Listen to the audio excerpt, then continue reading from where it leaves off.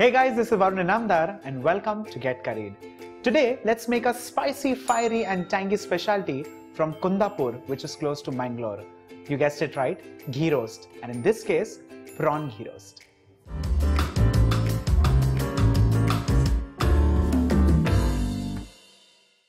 To begin the prawn ghee roast, the first step of course is marinating the prawns.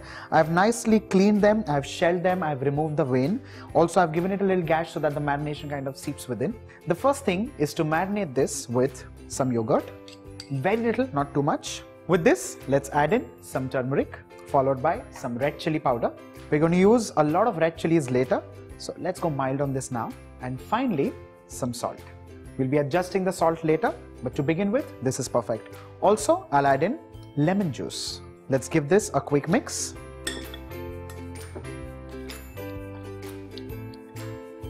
Allow the prawns to marinate for a minimum of 15-20 minutes. Well, if you have some time at hand, you can marinate it longer. While the prawns are getting marinated, I'm heating a tawa and I'm adding in dried red chilies to kind of roast it a little. Since it's a ghee roast, I want that nice roasted flavor. And this is the step where a lot of houses make it differently. Some prefer soaking it in hot water and kind of running it into a fine smooth paste. I like it personally roasting the chilies lightly so that it adds into the roasted flavor of the ghee roast.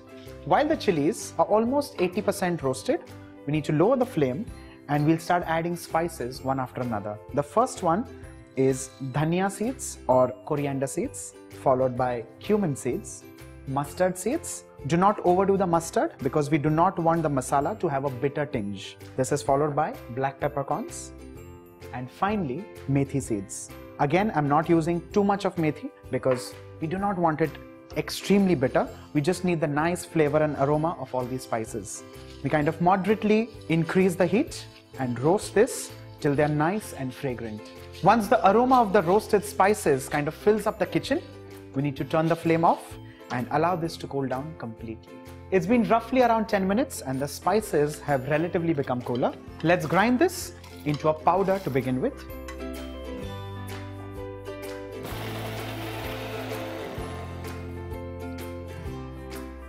This is converted into a nice and coarse powder. I can actually smell the pungency at this point in time. Time to add in cloves of garlic. I like lots of garlic in this. And this is followed by tamarind, which has been soaked in warm water. Let's add in a few tablespoons of water and let's grind this into a fine and smooth paste.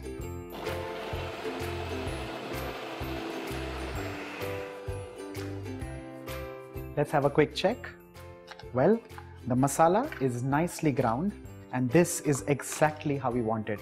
Well, in most hotel kitchens or restaurants, this is known as the Kundapuri spice mix and is always ready if there is any kind of a ghee roast on the menu.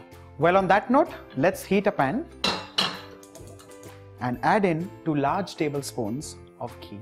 Well, do not shy away from this because this is one of the main flavors of this dish. Let's heat this on moderate flame.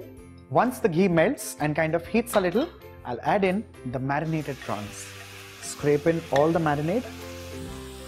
On a high flame, we need to kind of roast the prawn.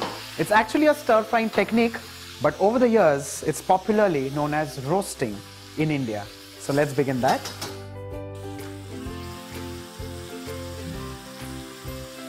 We need to constantly keep stirring and scraping because you do not want the marinade to stick at the base. Also, you will notice that at this stage, the prawns will release some water.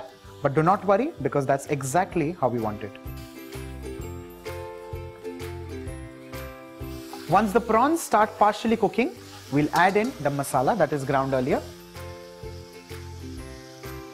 Let's give this a stir and allow the prawns and the masala to cook this time on high flame, constantly stirring. After a few minutes of roasting or stir frying, as you wish, our ghee roast is almost ready. The prawns are nicely cooked, they're nicely kind of roasted, they've got a nice brown color. Time to add in some fresh curry leaves and give it one final mix. Well, with this, the ghee roast is ready. Let's transfer this on the serving plate. And trust me, this goes amazingly well with some appams.